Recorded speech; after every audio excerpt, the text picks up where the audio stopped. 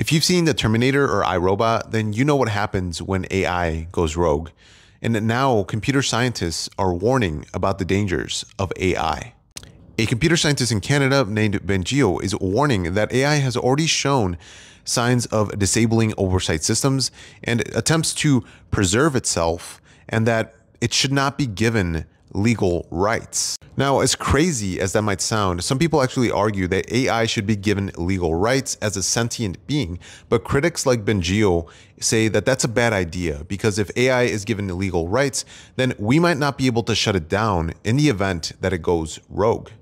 Instead, Bengio says that we should be implementing both technical and societal guardrails and to be ready to pull the plug on these AI in the event that they go rogue. But let me know your thoughts in the comments. Should AI have legal rights? Should we be concerned? And should we have more regulation on AI? For more cybersecurity news tips and more, make sure to give me a follow.